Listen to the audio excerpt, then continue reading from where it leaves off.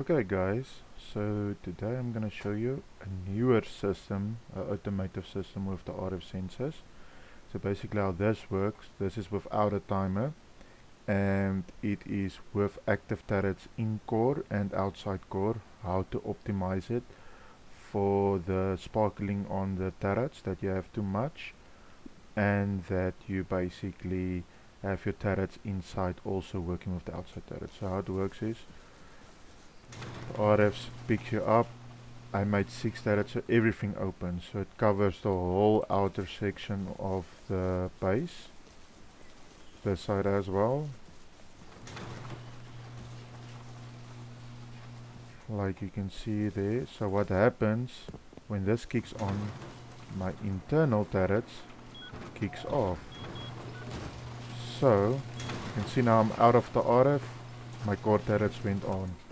So when I'm outside, if that sensor picks me up outside, this turret turns off. So how that system works is, if this needs to be turned off, this is going to look something like this. Show you guys.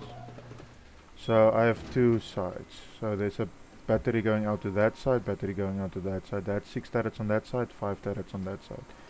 So basically how it works, from that power output that puts all the turrets on that receives power, that power output of each side of my two sections I built goes into this AB switch here, this AND switch. And what that does, it then blocks this, and this blocker goes to this. It's just a bypass switch if I need to, say it started raiding me and the outside turrets is out and I need to protect my core. You can just flip the switch to turn everything on, then you don't need to worry about the turret sparkling or something like that, because overall you're gonna need to protect your in-core base. So yeah, so then all this turrets turns off with the blocker. If I bypass it, obviously it's nothing is working now.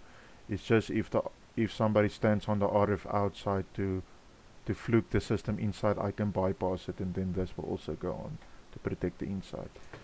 So now I'll show you guys quickly how the outside looks and works. I'm gonna say the brains of the operation. You see now all the turrets is close to each other. This is gonna kick on and nothing is gonna sparkle. Everything works fine, like you can see that side, this side, and it's the exact same setup as last. The only difference is I just use branches, so all these branches goes to the RF sensors, and then the return goes into the AB switches as per normal. From there on, the power goes into the main AB switch, and then obviously the overall power from the battery out to this switch, so that overall all this can receive power. So yes, 1 2 3 4 turrets running, 1 2 3 4 doors. That branch goes back into that system inside to turn off that turrets, through the blocker, how it's designed that there. So yeah, that's basically that. So this is the 4 system. I'll show you guys the other system. That's 4 turrets, and then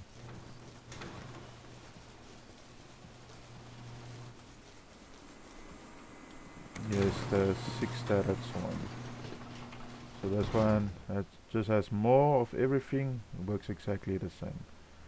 So yeah, that's basically it, and I hope you guys understand. If there's any questions, just leave a comment.